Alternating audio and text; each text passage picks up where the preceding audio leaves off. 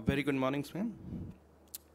So, iridocorneal endothelial syndrome is a rare disorder characterized by structural and proliferative abnormalities of corneal endothelium leading to a corneal edema, iris atrophy, and a secondary angle closure glaucoma. It typically occurs in a unilateral middle-aged woman, sporadic in presentation with no congenital and systemic association. The true etiology is still unclear, however. Can we have the slides, please?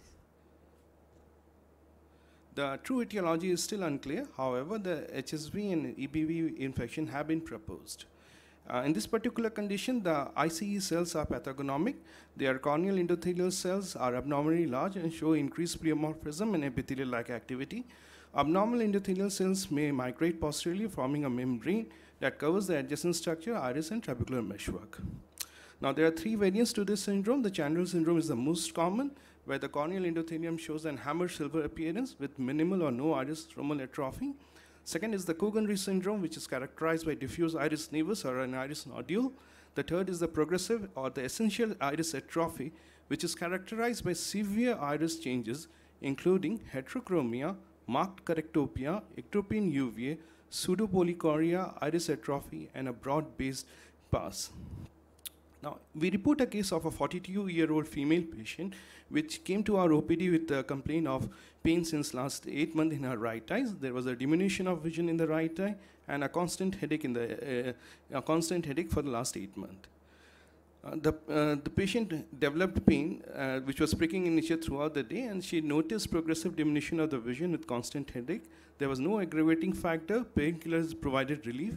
There was no significant history of redness, watering, halos, or trauma. No history of similar complaint in the other eye. Past history had no significant history. Family history, there was no relevant family history. On physical examination, things were normal. Systemic examination also did not reveal anything. Ocular examination, the visual acuity in the right eye was decreased to 636.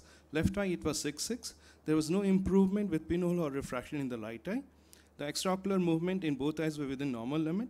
The intraocular pressure, when we did the best corrected with the applanation tonometry, in the right eye we had 28 millimeter of mercury. In the left eye, it was 18 millimeter of mercury. On gonioscopy, there was a peripheral anterior synechia present in the right eye with a slit angle in the right eye. The anterior segment examination revealed that in the right eye, lids were normal, conjunctiva was normal. However, the cornea showed DM folds, microcystic epithelial edema, superficial corneal vascularization, and an interface haze. The anterior chamber was shallow. The pupil was irregular. Ectropine uvea was present, which was not reacting to light for near. The lens had an immature cataract. Left eye, things are normal.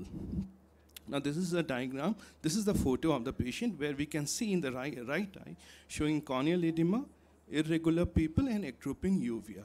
The left eye was absolutely normal. On the fundus examination, the fundal glow was present in the right eye. The media was slightly hazy. The disc, however, we were able to see it was within normal limit.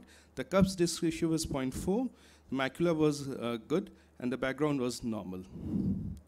In the investigation, routine blood investigation was done. Serology for HSV and HBV were negative.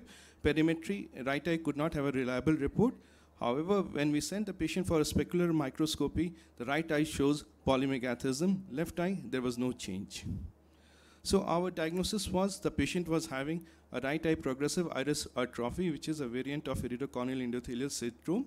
We advised the patient to have a bandaged contact lens.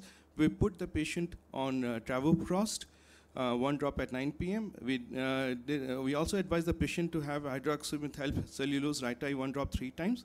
We followed up the patient. By this time, the complaint of pain in the right eye had decreased.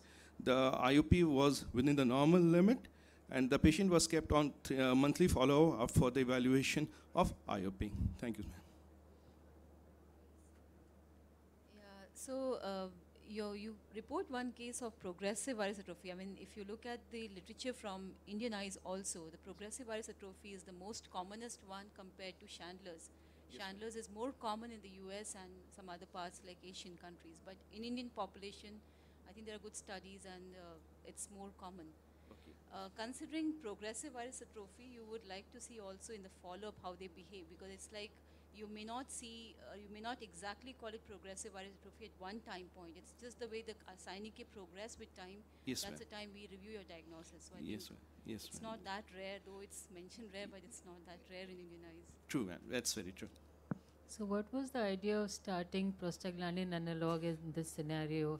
We were trying to reduce the intraocular pressure, ma'am. So you already told it is an inflammatory condition. Yes. And there was progressive iris atrophy. Yes, ma'am. So we tend to avoid prostaglandin in such a situation because it Okay. might increase the inflammation.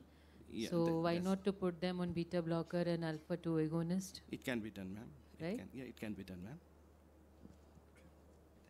Okay, thank you so much. Thank you, ma'am.